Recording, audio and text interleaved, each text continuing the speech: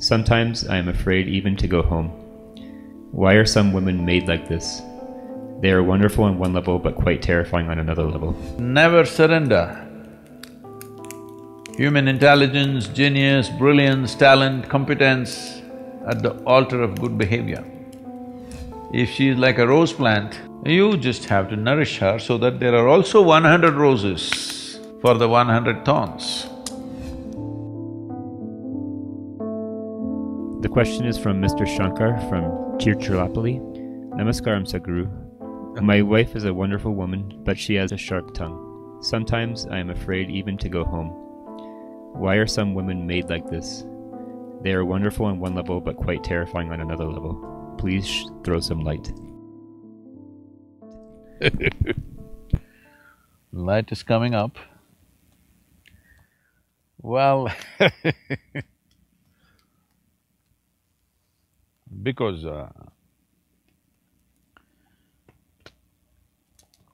generally I'm saying, because some women will argue about this, generally women have less muscular strength than a man. When situations go a little out of control, man wants to use his hands because that's all he's got. So a woman, right from her young age, she sharpens her tongue because she knows her muscles are not as big and strong as a man's muscles, so her tongue is maybe way sharper than yours. You can't wag it like her. Generally, this could be true for most people. So,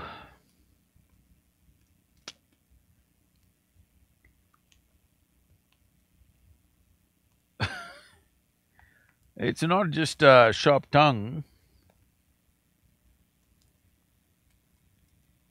You know, in India, you're from Tirupalli, I think Navaratri is close by. It's all about the Devis or the goddesses in India. Except a few who are very civilized, kind, rest of them, you heard of them? Rakini, Dakini, Lankini, Chinnamasta, Chandi, Kali, Bhairavi, you heard of all of them. Whoa, these are terrifying women, usually tongue hanging out, you've seen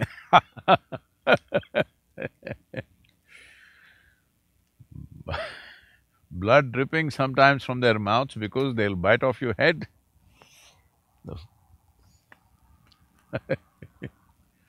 But we made such women worship-worthy in our country because of some other quality that they have, like your wife.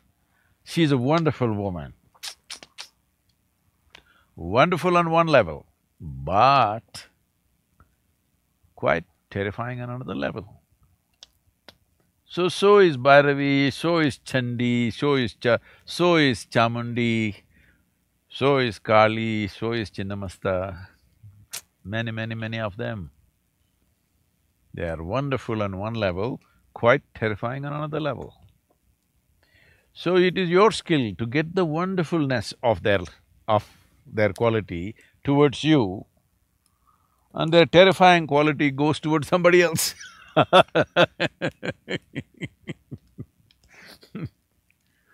The wonderfulness should come for you.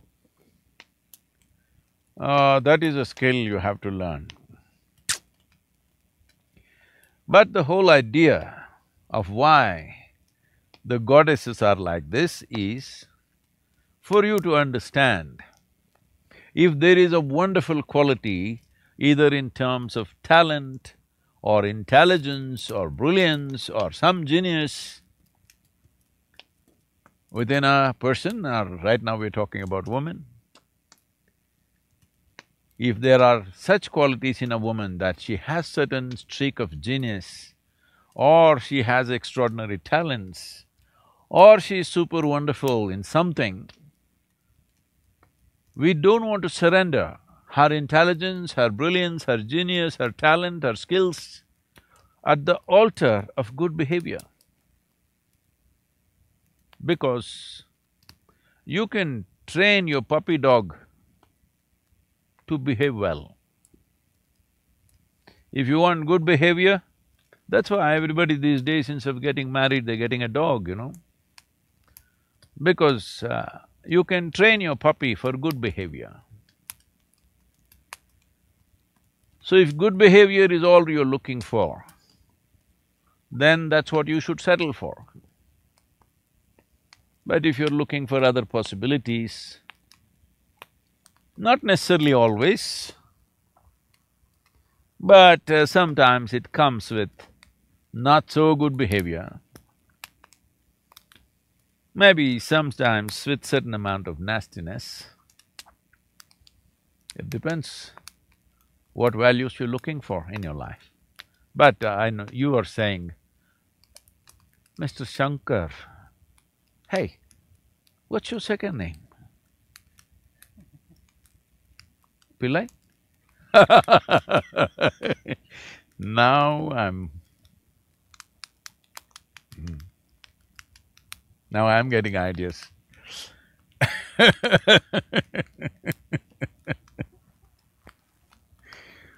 Well, if you're that one, I'm sure you're skillful enough to handle this terrifying situations. Well, but never surrender.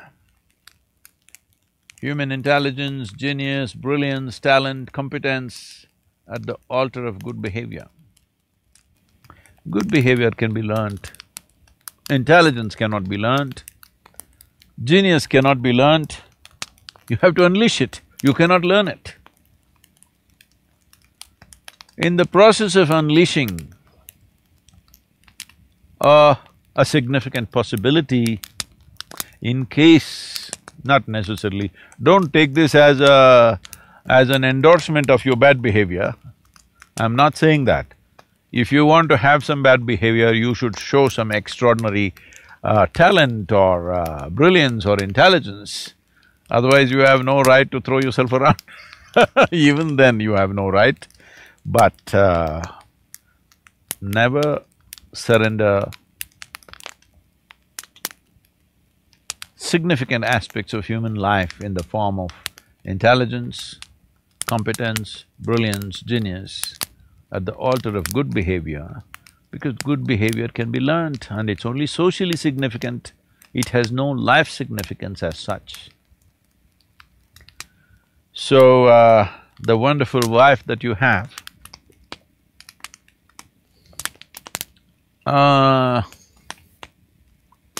if she is like a rose plant, she has 2 roses or 1 rose and 100 thorns. You just have to nourish her so that there are also 100 roses for the 100 thorns.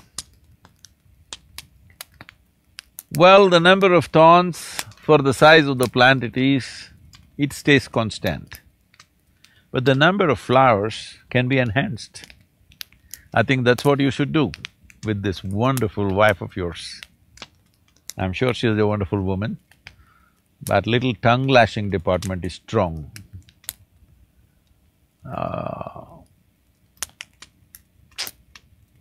You must find some other victim for her, and you must get the wonderful part of her.